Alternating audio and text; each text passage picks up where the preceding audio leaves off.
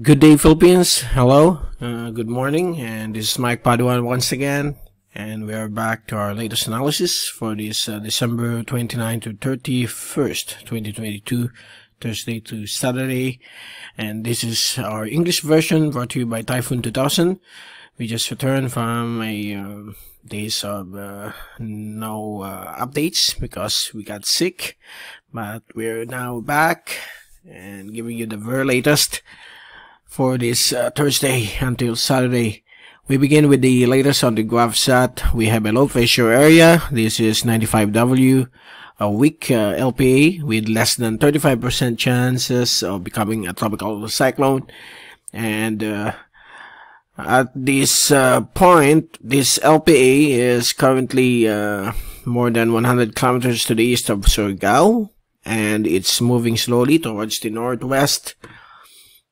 Now, the system is encountering some strong upper-level winds known as wind shear, and its rain bands is displaced to the northwest of the center, meaning areas of the Samar Leyte, Bicol provinces will experience on and off to at times continuous rainfall.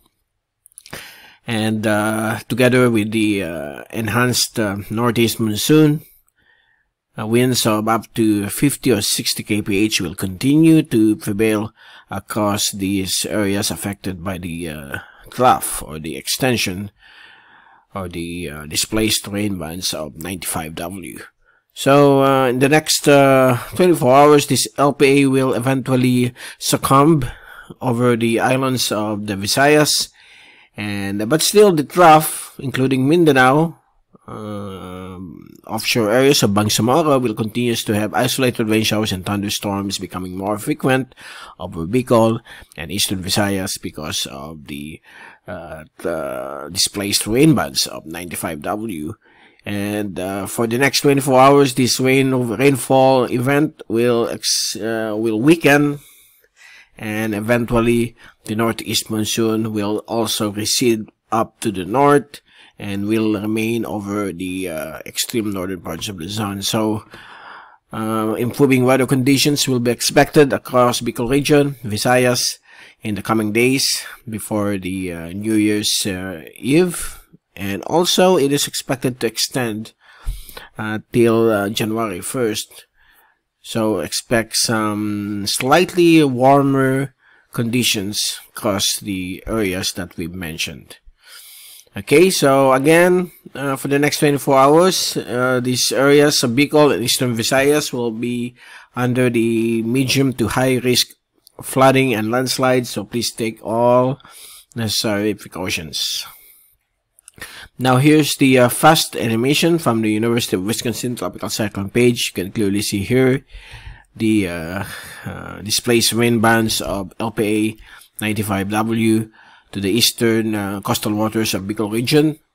And if we take a look at the zoom in satellite animation, this is the night vision image as of 11 up to 12 midnight of Thursday, or today. Here's the rain bands of 95W still affecting Bicol region. Some on and off rainfall are being felt across Bicol region. Particularly also here, especially here in Naga City, we have rainfall of about 5 to 10 millimeters per hour. That's moderate to heavy. So we expect this on and off rainfall to persist overnight. By tomorrow noontime or afternoon, we could see some improvement of the weather based on the latest model run from the European ECMWF. Here's the forecast from windy.com. This is from the European model. For the next 3 days, we're going to extend the forecast until New Year's Eve and January 1st, 2023. So today we still have the combined effects of the shear line. Okay, today we still have the combined effects of the trough and the northeast monsoon affecting Bicol region and the eastern sections of Luzon. Actually, the whole of Luzon are being affected by this monsoon system. By this afternoon, the winds will start to die down over the Bicol region. There will be some shifting of the winds from the east, while northeast monsoon will prevail over the eastern sections of Cagayan Valley. So it's starting to retreat to the north. And on Friday afternoon, another surge is happening over the West Philippine and South China Seas, and a narrow band of northeasterly monsoonal flow is being observed here on Friday, affecting Pulilio Island and the coastal waters of eastern Luzon. And on Saturday, December 31st, on New Year's Eve, light winds from the northeast and east will be expected across Visayas and the Bicol region, becoming a monsoonal flow across the extreme northern parts of Luzon, including Batanes, Babuyan.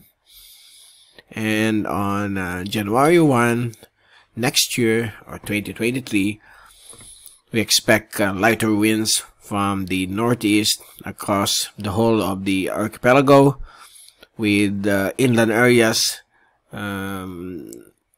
experiencing some light to calm winds that will be on January 1.